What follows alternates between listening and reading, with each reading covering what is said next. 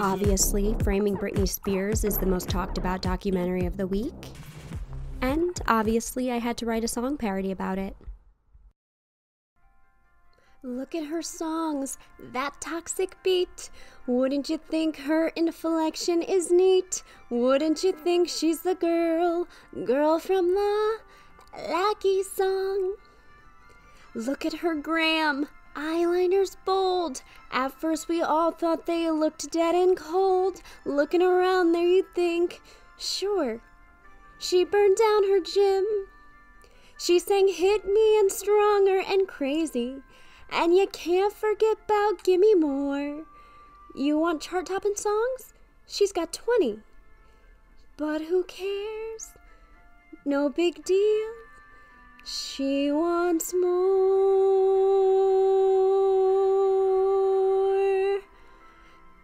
She wants to be where the people are. And we wanna see her dancing, clapping our hands to that. What do you call it? Oh, beat. Conservatorship, it won't get you far. Under her dad, there'll be no more dancing. Her dad's what we call what's that word again? Sleaze. Sometimes she runs, sometimes she hides. Most days she's scared and just stays inside. We're saying free. Her name's Britney. Oops, free our girl.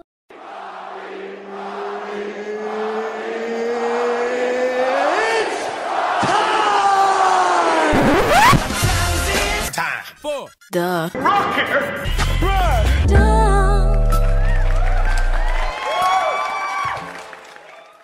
This is the Rocky Rundown, where you get to learn a little bit about my week.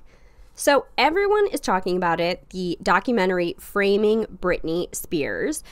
I watched it, and of course I had no idea what a conservatorship was. How shocked are all of us that white dude Jamie Spears got away with all this and is continuing to get away with all this. Oh my God, my jaw's on the floor. I'm so surprised. I'm not surprised.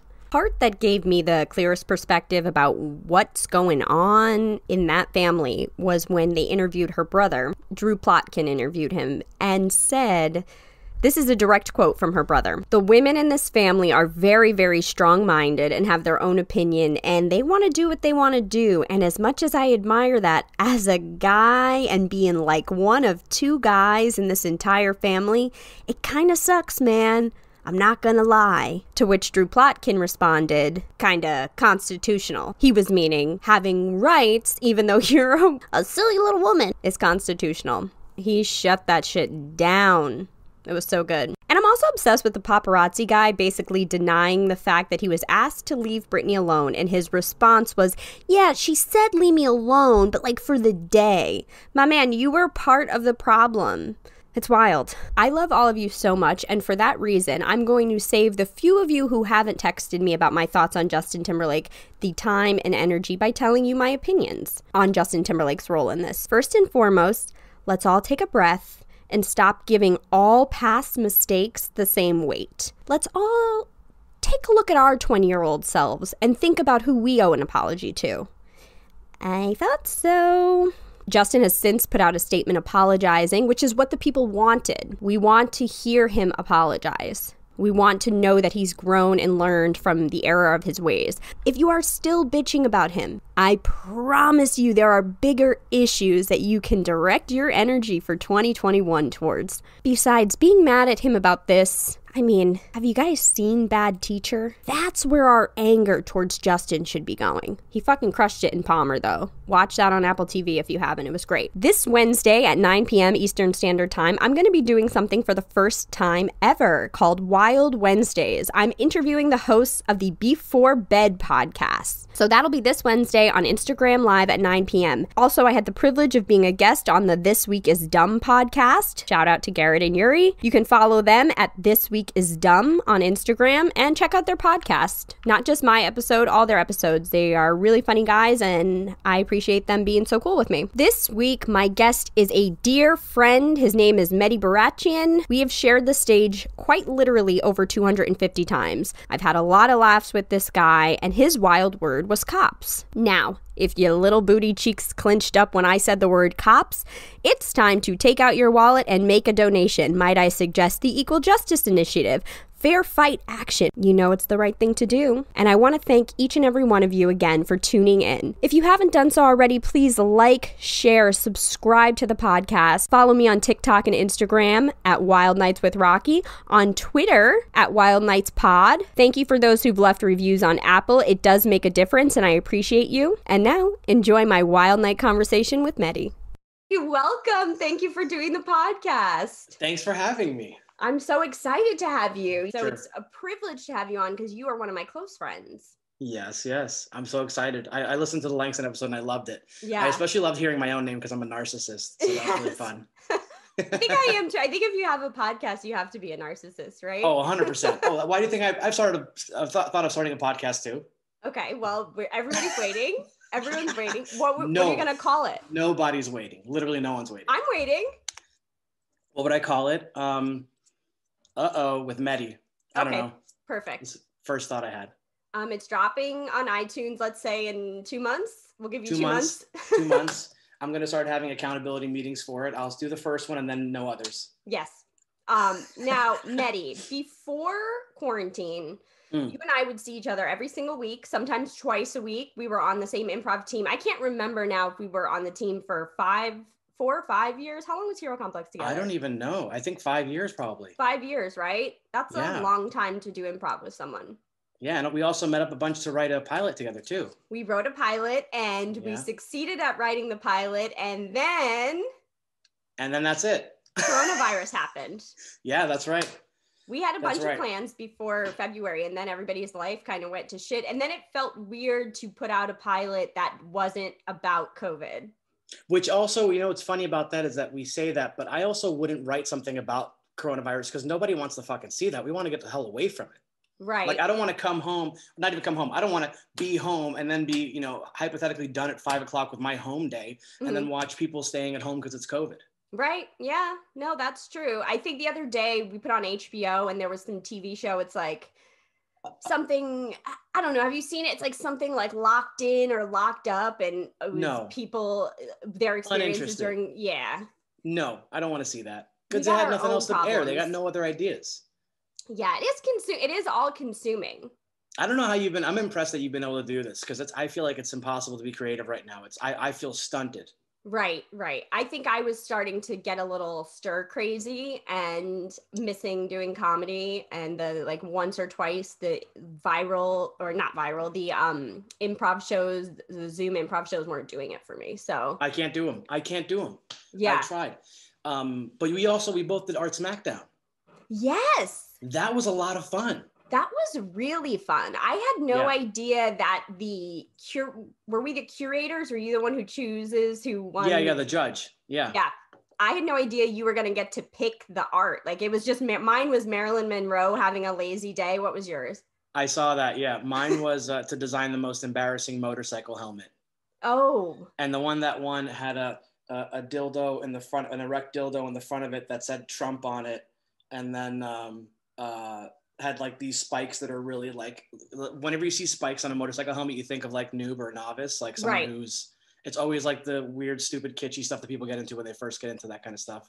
Everybody knows that. Everybody listening to this knows that. Of course. That's why I brought it up.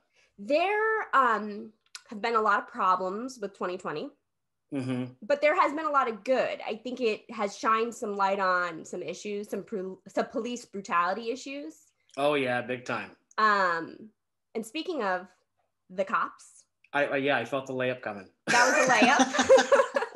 I felt the layup, but I didn't want to be too happy about police brutality. We're never happy about grinning. Police brutality, and that's something you and I would talk about even before 2020. We talked about. I think it's like a good, like there's a lot of nuance to it in our pilot too.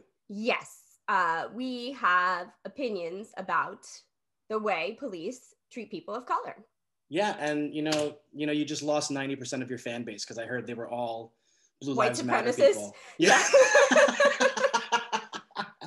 I don't think there's any white supremacist. There's maybe one white supremacist listening to this podcast, because the way I listen, or not listen, I always go to Tommy Lahren or Tommy Who's that? Lauren. Oh yeah, I know always her. go to her page and it just enrages me. Yeah, that's why I watch Fox News, is like to ironically get angry. And I don't know why I do it. Why do we do it to ourselves? No, because you need to feed the beast. That's what it is. Yeah.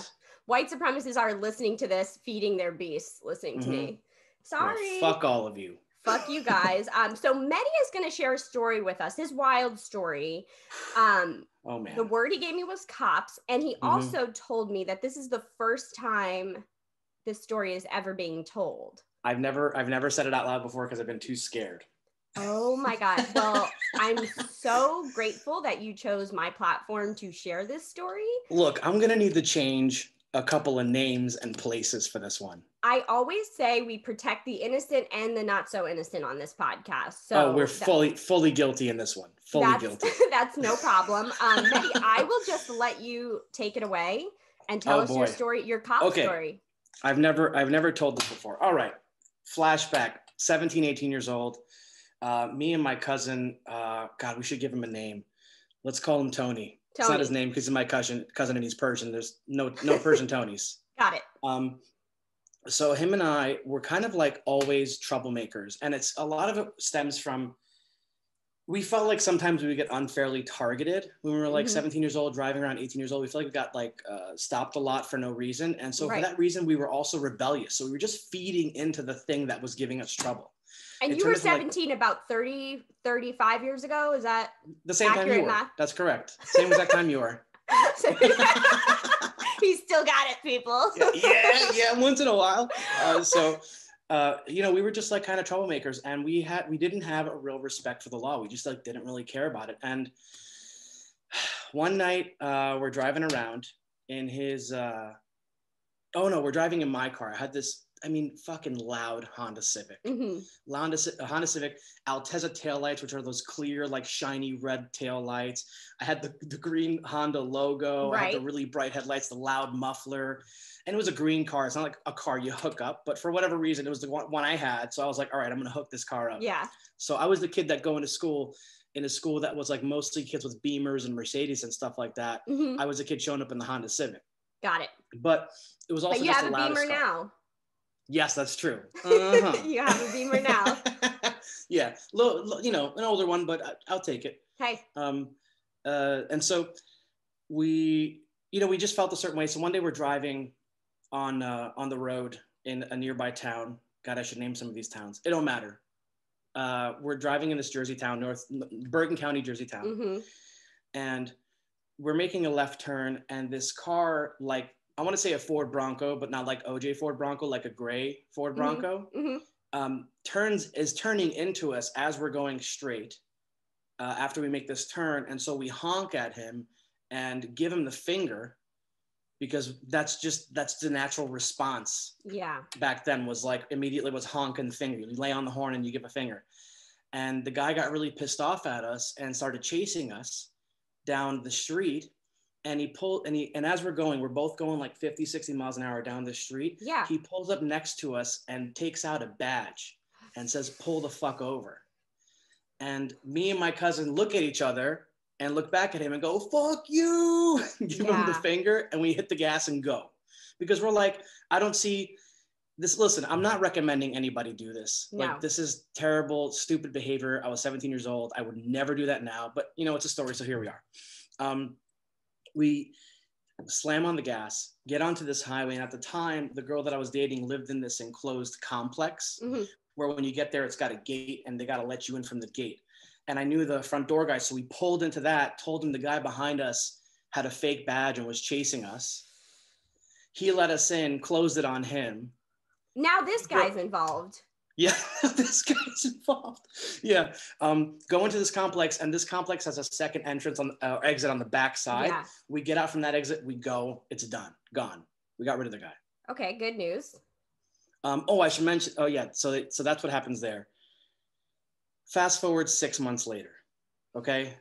My cousin and I, you know, every night was some stupid shenanigan. We would get high, we would drink, we would do something stupid. And we were really angry at this one particular town because of how we were treated at the time. And God, treated by the people in your school? The police system, high school life there.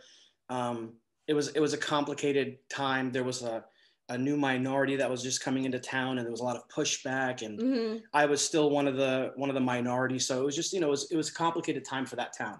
And it was a predominantly white town?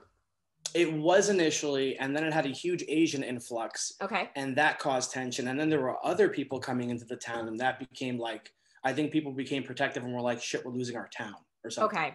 Yeah. So we were angry at this town, and I was like always looking for something to do. And I realized that the parking meters in the town, so these are the old school ones where you put a quarter in and you twist it. Okay. Yeah, I remember. I realized they're not really attached to anything. Like they're just like sitting in their hole. You know what I'm saying? So there's a hole and it's got a pole that comes out, and they're just kind of sitting in there. So me and my cousin are probably drunk, probably high, probably something. Yeah. And I was like, dude, we should take one of those parking meters. We should just fucking steal it. And he was like, yo, I'm in. We were so excited about this. Yeah. I knew which parking meter it was because most of them had concrete around them. Yeah. But I knew this one meter was like loose.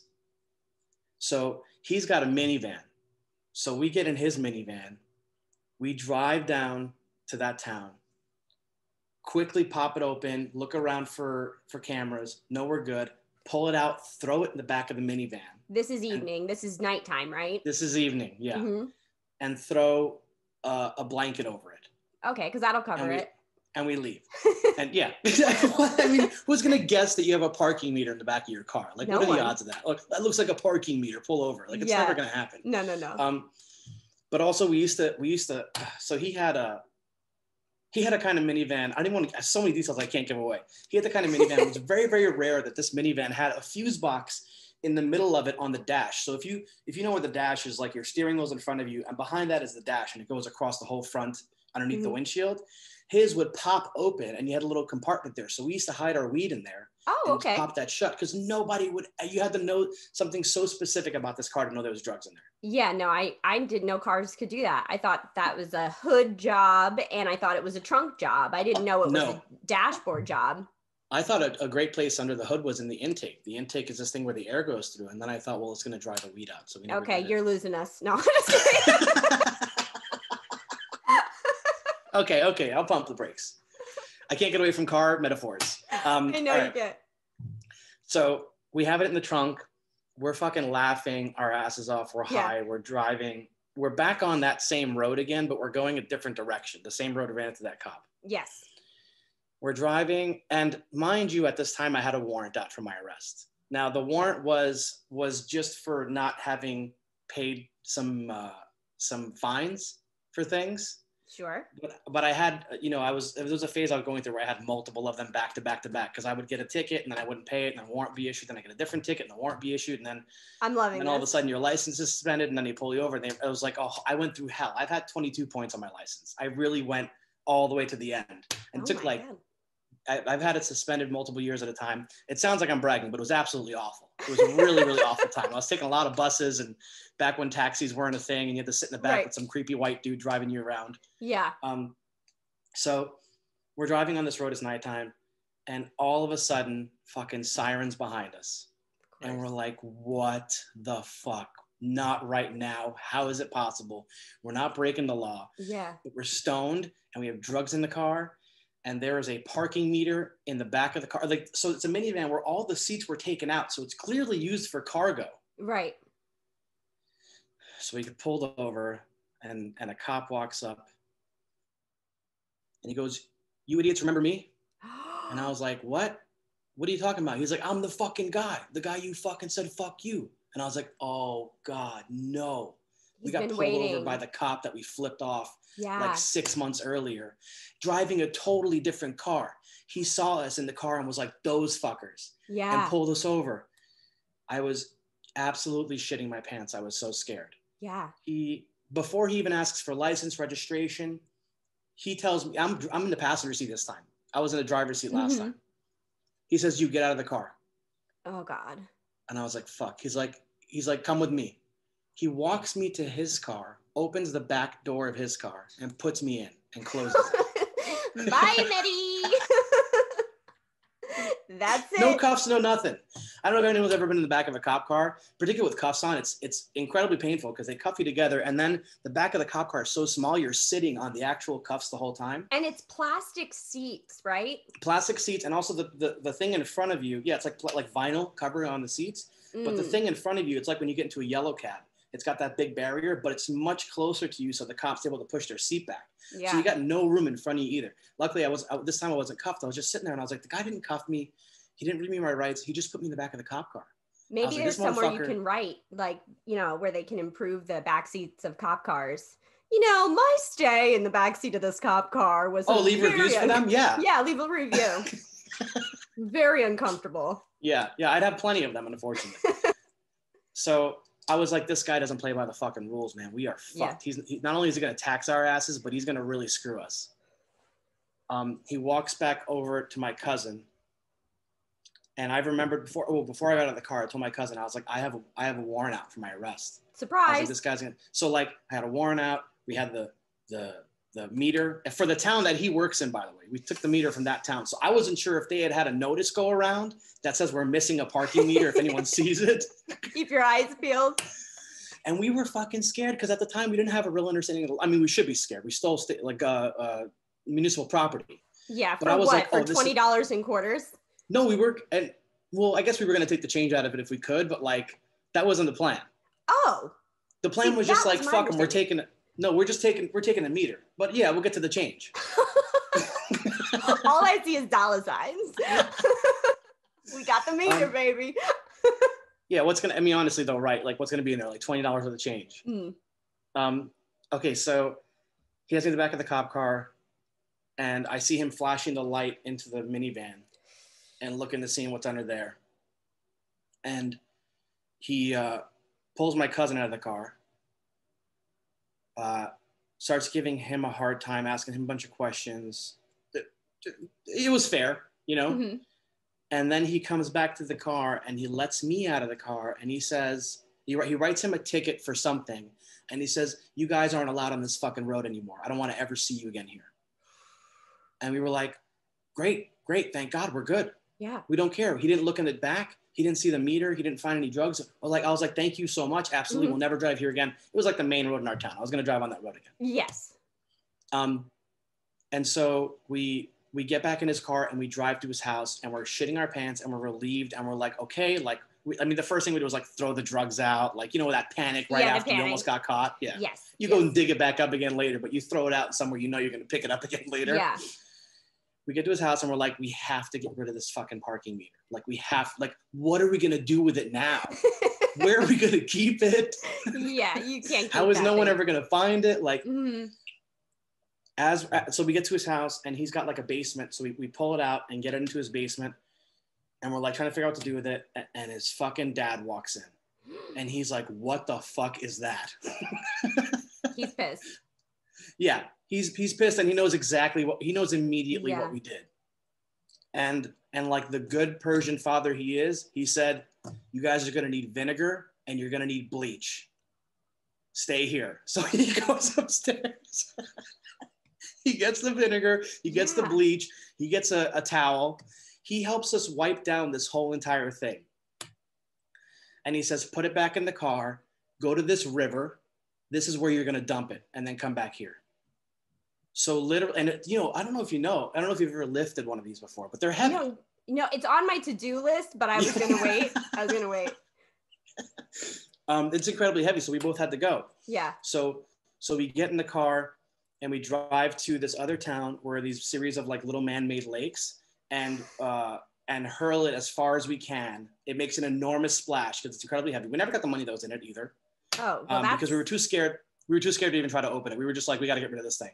Yeah, that's where the change shortage is. Parking meters at the bottom of man-made lakes. God, one day someone's going to find that and connect it to this story. I was thinking about this while you're telling it. The statute of limitations, that's a thing, right? Yes. So statute of limitations. We're past that because this was like 40 years ago. I assume it's 2 years, but I also don't know. I don't know, like, also I still live near that town. Like, I don't need to get taxed by them whenever I go into town now. You know what I mean? All right, now you're giving too many details.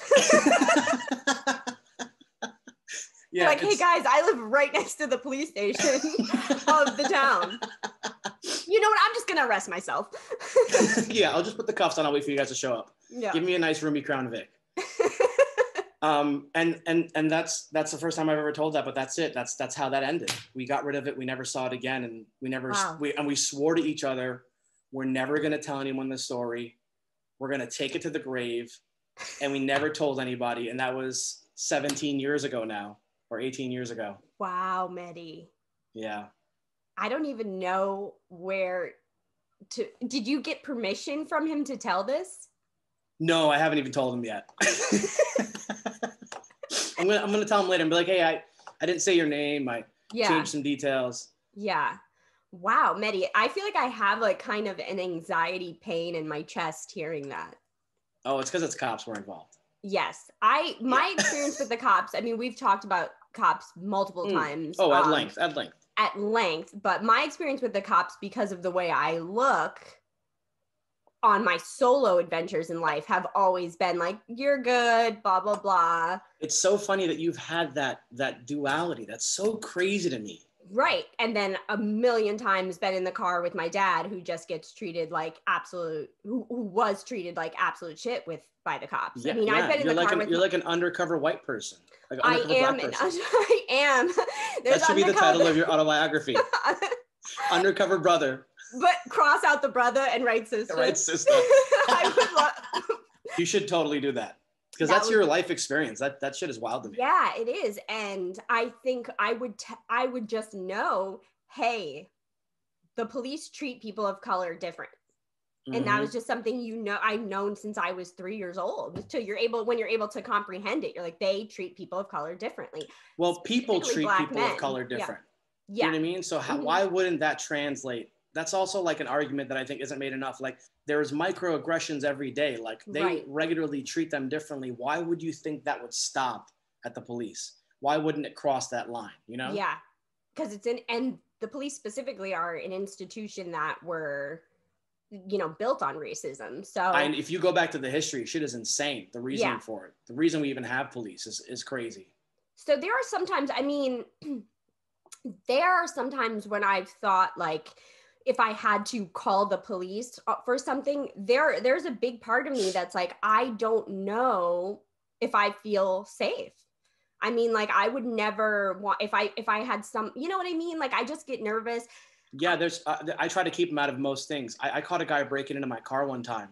Literally caught him while he was breaking into my car. Right. And I didn't call the cops. I just took his driver's license from him and I told him, like, I know where you live and blah, blah, blah, blah. But, like, I never called the cops on him because I probably should have, because he went out and robbed other people. But at the time, I was much younger, and I was like, we keep the cops out of this. You grabbed him by the neck. Yeah, I mean, literally. You grabbed him by the neck and were like, I put parking meters bigger than you in rivers. Don't fuck with me. Do not. You don't want to end up with a meter did swimming with the fishes. Oh my God. Yeah, it's scary. So I'm hoping, I'm feeling the wheels of change turning, but I mean, you can't sleep on it. You know what? It feels like this happens every handful of years. Yeah. I feel like there are movies that you watch about this kind of stuff in the 70s and 80s and 90s and aughts, and they're making more of them now. Mm-hmm. And it just feels like a cycle where it's like, it's such incremental change. Yeah. And it's just like 10 steps forward, 9 steps back. Yeah. Is how it feels, you know? Yeah. And those 10 steps are fucking hard. Mathematically, that'd be 1 step forward. Which is not your strong suit, so I'm glad you got that. Math is my strong suit. You know I love numbers. I love numbers. I'm actually an arithmetic. Can you do fast math? Do you do fast math? Okay, let's do something. Okay. 27 times 16. 27 times 16. Okay. That would be 270, 135. That's 305. This is the most interesting podcast ever. 305 plus 16. I'm sorry if you're listening to this. Don't distract me. She's almost Is that done. 321? Is it 321? Wow. No, it's not. What is it? It's 432. Okay, give me another one. Is this what you want your listeners to have? They know what they signed up for. This is the 11th episode. They know what they signed up for. Give me another one. Okay. 37 times 22. You love picking odd numbers. Okay. 22 is a real easy one. Okay, yes. Okay. 37 times 22. And 37 is only one number away from being even. 37 times 22 brain exploded for a moment. Be 370. 370, that's 740. 22. I'm so sorry, listeners. Wait, you made me mess up. Okay, 370. 370. I hope you don't edit this down to be shorter because you keep messing me up. 370 370 plus 27. Oh man, you're going about this the weirdest way. Okay, wait. What was the numbers I'm working with again? 37 and 22. 37 and 22. I'm not writing this down. This is strictly for my brain. 37 plus 22. 370. 370. That's 740. 22. Great. Okay. I saw you lose it. Because I keep forgetting the numbers. I hope people watch this back on YouTube and see the moment the light goes out in your eyes. I can tell exactly when it happened. 370. That's 740 plus 37 would be. God, this is such bad podcasting. 77. This is the worst thing a listener can ask for. 87. It's 814. Yes. Oh my God. Great job. Okay. I know you're going to edit this down. Yeah, that's correct. I know you're going to pare this down. It literally took you a minute to do it. Okay. So, but could you do it without, Yeah. And I'm talking to everyone. I'm not going to do it now because I think it's an awful idea. But that was pretty good. And you talked through all my math. Yeah, I did talk through all your math, yeah. So, I mean, people didn't know they were signing up for math, but. No, you should definitely preface it. You should write it in the description so they know. I used to write on my resume when I would go to auditions. I had on my resume. Speaking of police. Oh, can you hear it in the background? Yeah. They already heard our episode. They're coming for you. Yeah, they're on the way. No, the police station is right there. It's constant. Oh, so you feel safe and also terrified at the same time? I think it's mostly terrified. The other day, there was a guy at my corner with his straight up ass out, pants under his ass. He was like, no mask. His mask was hanging down off his face. That was the issue. The mask, not his ass. That was an issue too. And he was spitting everywhere and just like running into traffic. And I saw a cop walk out of the deli because I was watching him because I just watch out the window all day. But yeah, sure you do. I watched the cop look at this guy who's obviously like needing a little assistance. Sure. And he just kind of put his hand up and kept walking. Wow. Yeah. Well, courtesy, professionalism, and respect. And also, I saw a meme that said, if cops were supposed to protect and serve, then how come they don't give out lights when they pull somebody over for a broken taillight and help them fix it? That really resonated with me. Yeah, absolutely. Really I once got a light out ticket for double parking. I don't know. That would be a whole other podcast. I should just do a podcast on interactions with police. Yeah. But that's such a downer. It's such a downer. I don't think this has been a downer though. I think this has been very, very fun. Yeah. I'm sweating because I told that story. That's right. You're going to be fine. There's a statute of limitations, the amount of work that people would have to do to figure this out. It just feels like when something's like, I beat somebody up, that feels like, okay, statute of limitations. But when you fuck with like state property or something like that, it feels like they could be like, no, you're still liable. I'll tell you this, Mehdi, if this will make you feel a little bit better. Sure. There was one time I was going to Misquamicut Beach. Say that again? It's called Misquamicut Beach. Is that definitely in Connecticut? It's in Rhode Island or right outside Connecticut or right outside. Sounds right. Yeah. And we were driving and it was 2 cars of friends. So 2 cars of friends driving. My friend in front of us had an asthma attack. Oh my God. While she was driving. Oh my God. So we pull over into the town of East Lyme, and an ambulance comes, and they come and get her, and we follow her to the hospital, and they take us to this really quiet hospital. And I'm 16 years old at the time. And so I say to my friend, and our friend was fine. She just needed a little oxygen. Sure. And so I say to my other friends that were there, I'm like, well, while we're here, let's look at the babies. Okay. Yeah, as you do.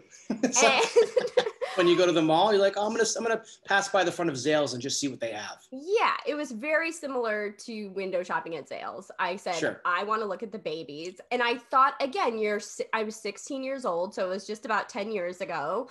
And yeah, roughly. Same for me. It was about 8 years ago. And oh, really? Yeah, I'm 24.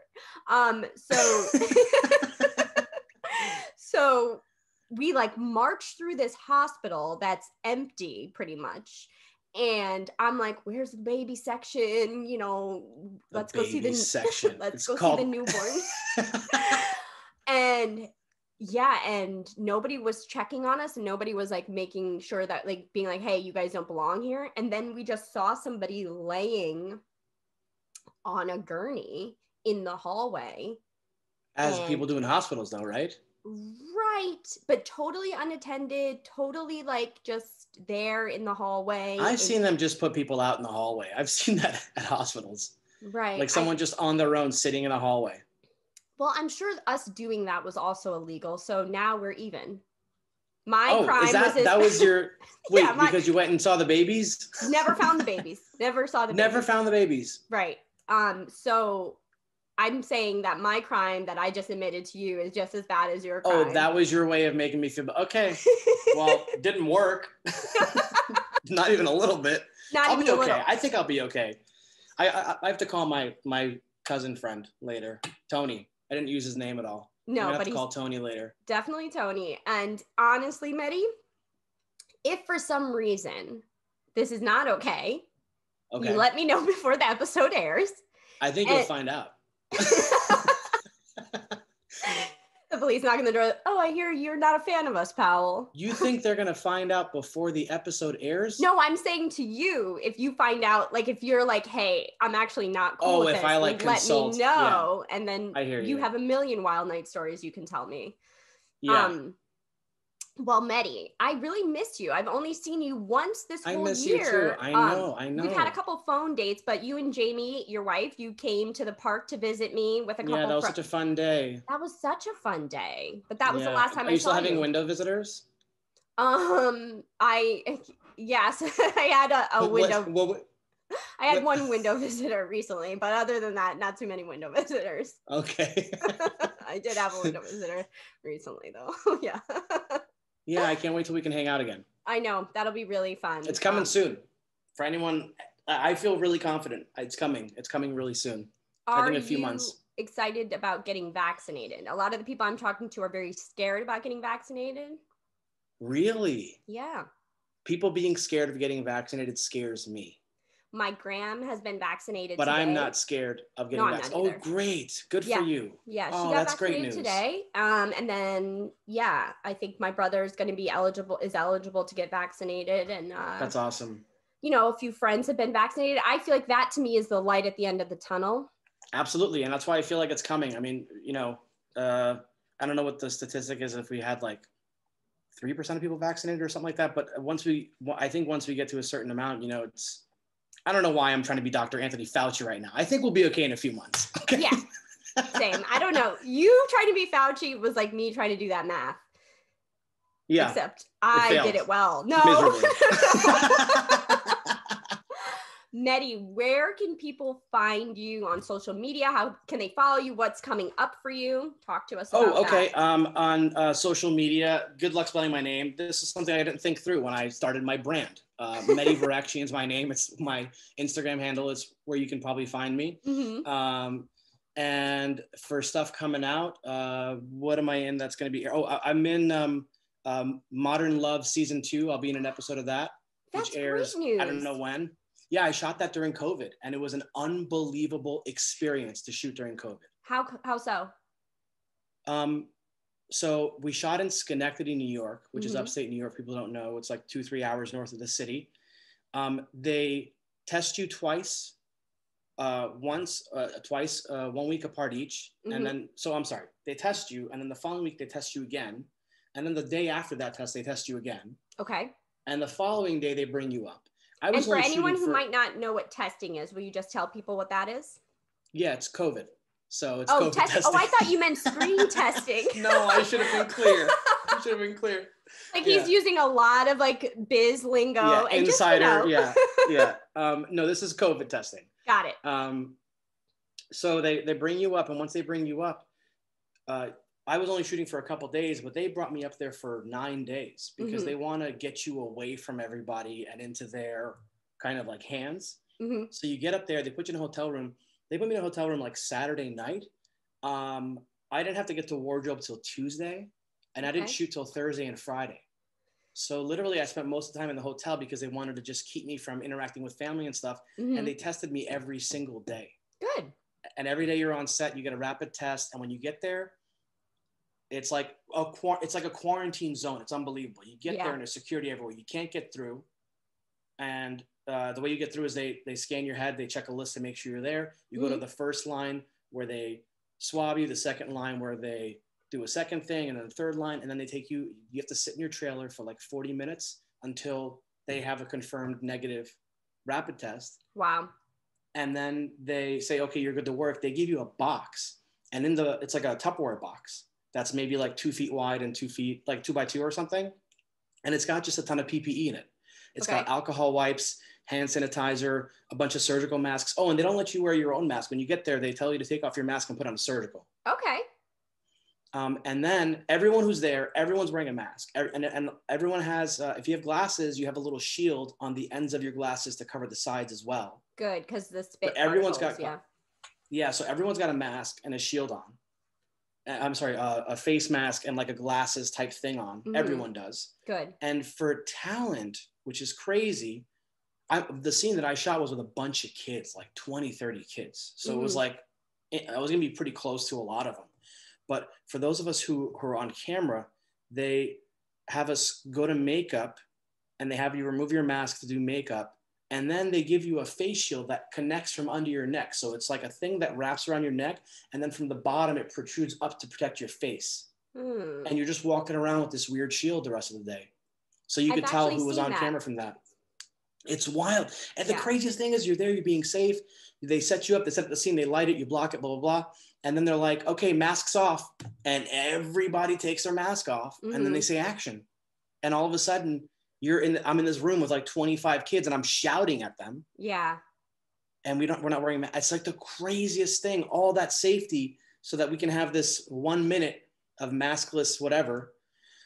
Filming, I don't know if I'm going on too long, but this is one other thing I want to say quickly. Please, they have these zones. It's zone A, B, and C. And zone A is like actors and blah, blah, blah. Zone B is like producers and directors, and zone C is crew. And zone A can never intercross with zone B, and zone B can never intercross with zone C. So when you're on set, I never have contact with crew. Ooh. I only have contact, directors are also in zone A. I only have contact with directors and actors. Wow, okay. Zone B, which is producers, they only have contact with one another. So it's kind of crazy. I mean, they're spending tons of money, but it seems like the only things that are getting made are the big studio stuff, because that was for Amazon. Yeah. So I think those are the guys that have the money to be able to test everybody and do all this stuff. Because if someone shows up with a positive test, they just figure out who they've interacted with based on the zones and stuff. They call all those people out, tell them to stay home for 2 weeks, and they bring in a whole new section of crew to take over for that part. Wow. Yeah, it's wild. It's really wild. It's fascinating to see it in person. And this was back in like, I think September or something. Yeah. The question everybody would probably want to know was, how was the food on set? The food was really, really good. Good. The food was really good. I've had really good experience with food on set. Yeah. That's great. That's everyone's question. Is that your question? That was mine. The food's amazing. You know, it's great if they're going on for too long and lunch hasn't come. Catering usually will like put together a bunch of stuff on a plate and come around and like hand it to everybody. Ooh. Yeah, really I would go to set just for that. I love food. Oh, yeah. But then when you're there, you're so self-conscious that you're fat. Yeah. That you're like, fuck, I can't eat any of this shit because we're about to shoot it. So I end up having half cookies when I'm on set and lots of coffee. Oh man, I wish I had that. I'm like, I'm happy, like just sitting on the couch, eating, nom nom nom. So I'm the same thing. That was one week of my life since last March. You know what I'm saying? Yeah. Literally, it's been this me and the computer screen. I love that show. I watched the first season in one sitting. Oh yeah? Modern Love, yeah, it was really good. I have to watch. I haven't seen it yet. I just watched the trailers for it. Oh my God, you guys should watch it. The episode I'm in is fantastic. I read the script, and the script is unbelievable. It's really good. It's just these vignettes of, moments in New York and love stories in New York. I absolutely loved it. So I'm excited to see your episode. When do you think that'll premiere? I have no idea. Mm-hmm. This is the thing that you never know. You never know what's going to, like, I shot Undoing in 2017 and it aired in 2020. Mm. You never know. Right.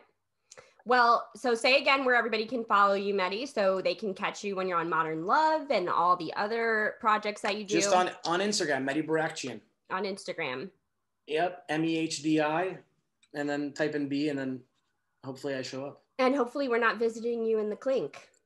Hopefully not, but if I do, I'll make sure that someone posts from my Instagram for you guys. Okay. Mehdi, this was the best. I'm so glad you came on. I loved it. I love you. So good to see your face. I love you. All right, we'll talk soon. Bye, Mehdi. Bye.